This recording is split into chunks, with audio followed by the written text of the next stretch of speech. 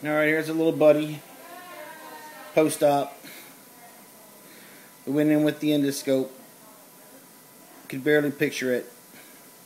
And then I decided to feel my way through his belly to get that out. Isn't that so cool? Isn't that cool? I love my job. I get to do the coolest stuff. So anyway, if you ever get a chance to watch one under anesthesia, here's where he's breathing. There's your respiratory rate. And right there is the heartbeat. So there's your heart rate. My little buddy's got some diaper rash going on over here.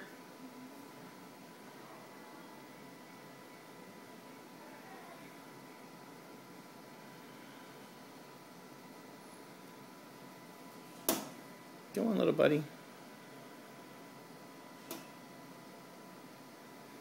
I know you want to wake up.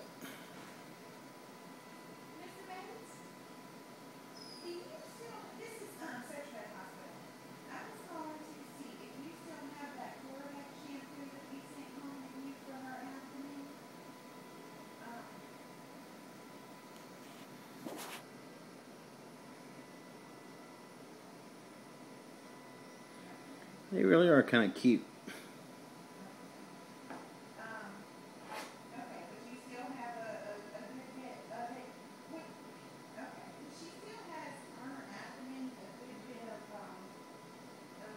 pyoderma, and she also has one in the arm. But what you're going to have to do is you're going to have to totally bathe her, and then rinse her really good. Her next 20 inch kind of shampoo, so you're going to have to do it these months. There's some bigger breaths. Oh. Oh, yeah, alright. Okay, we passed the test. Our buddy lives. He lives, I tell you. Oh, don't eat that. This is what got you into this shit. Don't do it no more. Okay, we're gonna put him in rehab.